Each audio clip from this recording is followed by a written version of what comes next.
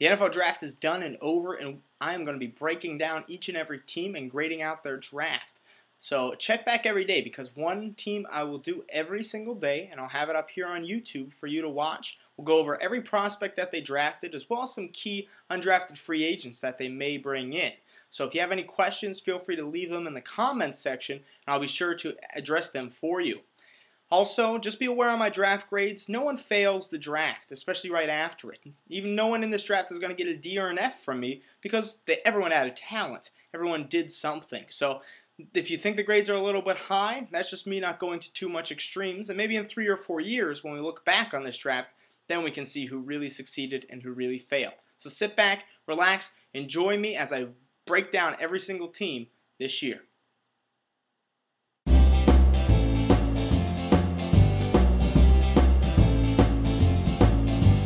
The draft expert, Shane Hallam, shows off his knowledge.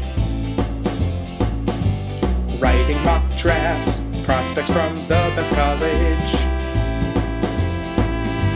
Breaking down tape, he might develop a man crush. Tearing up guys, taking questions in a rush. Comparisons, learning lessons, Shane saves the day, hoy vey. Hulk or Banner, doesn't matter. Listen, cause here's who can play. Hey everyone, today we're going to be grading the New England Patriots draft. The New England Patriots came in with 3 second-round picks and a first-round pick as well. So if they came out here with a bad draft, it'd be very difficult. As long as they made good picks, they'd have to come out with a very good draft, and they did that. In the first round, they took Devin McCourty, cornerback out of Rutgers. And though this wasn't a likely position for them to take, a lot of people, especially Patriots fans, didn't think they would address cornerback right off. I do like the pick. I think he's a good fit for New England. He can come in, possibly start day one, compete for that job, return kicks.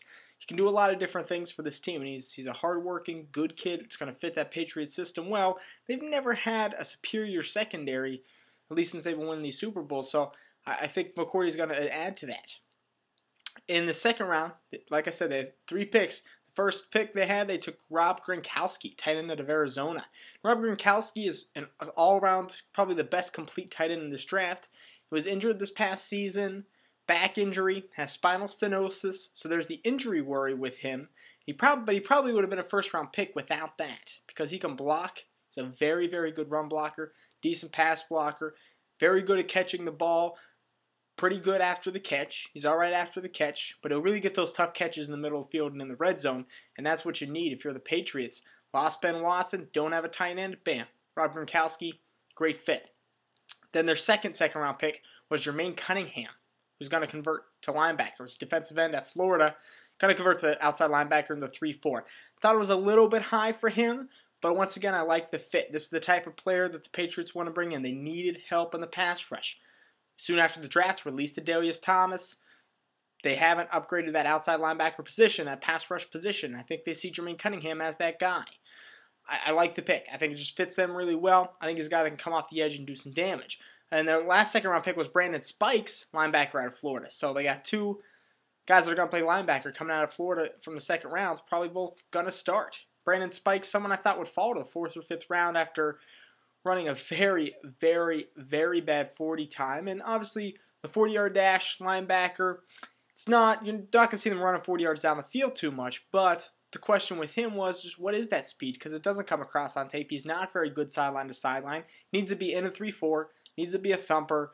And that's what he's going to be for the Patriots next to Gerard Mayo. They're not going to ask him to do much more than just eat up that space in the middle and tackle any guys in the middle. They're not going to ask him to cover too much. Not going to ask him to go to the sideline, chase these speed rushers. So I think if there's one place he can work, it's New England. But I'm still scared about that pick. Still think it was a little bit of a reach.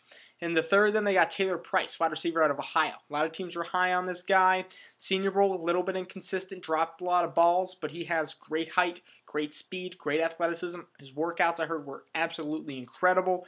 He's going to replace Randy Moss probably after this year. Randy Moss last year in New England, 2011. Look out for Taylor Price. Going to probably step into that Randy Moss role within that offense, and we'll see if he can pull it off. So I like the pick in the third. I think it's fine value, and I think he can do well with the Patriots. Also in the third, they took Aaron Hernandez, tight end out of Florida. So third Florida player right here. And Aaron Hernandez, a guy that's not going to block for you. Not going to block at all. I don't think I've seen him block ever. But great after the catch. He fell a little bit in this draft. It was a great value pick on the Saturday edition of the draft. So I think Aaron Hernandez, Rob Gronkowski going to complement each other well. You're going to use them both in different ways. So I think depending on who they're playing, I think depending on situation, they're going to use both these guys. Maybe Aaron Hernandez in the slot a little bit, have him run out. But once he gets that ball in his hands, he is dangerous. He's big and dangerous. And in the 5th, they took Zoltan Mesko, punter out of Michigan, my highest rated punter. Probably going to come in and start for him. Big leg, pretty accurate, successful college career. You got to like this pick with Zoltan Mesko. Punters are important. Punters are important, even if we don't talk about it. If you can get to win the field position game, especially with Tom Brady at the helm, you're going to win a lot of games. In the 6th, they took Ted Larsen, center out of NC State. I'm not a huge Ted Larsen fan. Watching him in the All-Star games, his snaps were off. He was really kind of weak. I saw him get pushed back a lot on tape. I wasn't very high on him coming into this draft. I guess he's fine as a reserve offensive lineman. Maybe he could kick out the guard. I don't know. I'm not a great fan of his, so I think that was kind of a wasted pick. In the 7th, they took Thomas Welch, offensive tackle out of Vanderbilt. Really like this guy, and I think he's a guy that's going to make this team and could make an impact. A good reserve offensive tackle, pretty good strength, pretty good athleticism, very intelligent kid, can lead that Vanderbilt offensive line. I really like Thomas Welch. I think he's a great New England fit. He seems like the type of player that they like to bring in and groom, so I really like that fit. Brandon Deaderick in the 7th, who's going to be probably a 5-technique defensive end in their system out of Alabama. And he didn't get much accreditation at Alabama in terms of his play on the field, but this is a very solid player. He's about 290, and he's probably going to play that 5-technique. A good reserve, maybe rotating player. I think he definitely can make this team and make a little bit of noise for the Patriots. It might be one of these steals that end up starting for them in 3 or 4 years. I wouldn't be surprised. Also in the 7th, they took Kade Weston, nose tackle, out of Georgia. And Kade Weston, someone I thought was a little bit underrated, because I think this is a guy that can eat up space. He also showed a little bit more of athleticism. He had another guy with some injury issues, but New England, they can find him back, have him be a reserve nose tackle. I like that pick. I do like that pick. And then the last pick, they put Zach Robinson, quarterback out of Oklahoma State. I'm a fan. I don't think Zach Robinson's ever going to be a starter in the NFL, but I do think Zach Robinson is a player that came through in the offseason. This is the guy that had to play a year without Dez Bryant, still put up pretty good numbers, pretty accurate, came into the Senior Bowl, didn't think he deserved to be there. I didn't think so, but he showed up, and he was first or second best quarterback in the game. So you got to like the Zach Robinson pick. I think he can win that backup job over Hoyer, and worst case, be the third in New England. So overall, I'm going to give New England an A. You have this many picks, I don't think you can go wrong. And they didn't. They got 2 great tight ends that complement each other well. They got a solid cornerback. They got their pass rusher of the future. They got some great reserve linemen in Kade Weston, Thomas Welch. They came in there, got their starting punter. Got Brandon Spikes, probably going to start for them. Got a lot of starters and young starters out of this draft, especially for that defense and as playmakers on that offense.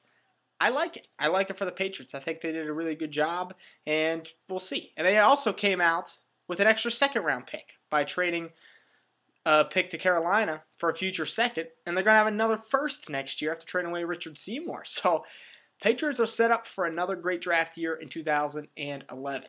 In terms of undrafted free agents, a couple guys I like. Pat Paschall, running back out of North Dakota State.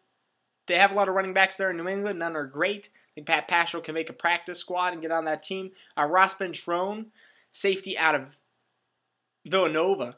And this guy I actually went to high school with. His brother played for the Patriots for a couple years. Great special teams player now, playing with Cleveland Browns. I think Ross will have his shot at being a good special teams ace for the Patriots as well. And then the last one's Terrence Johnson, cornerback out of Cal, Pennsylvania. Another guy I got to see up close and personal, small school guy, a little bit shorter than you want. That's why he didn't get drafted, but he has good athletic ability. He really stood up in his program and was one of the best players in the country in that division. So I really like Terrence Johnson. I think he can make the team as maybe a 4th or 5th cornerback. So Patriots, A for them.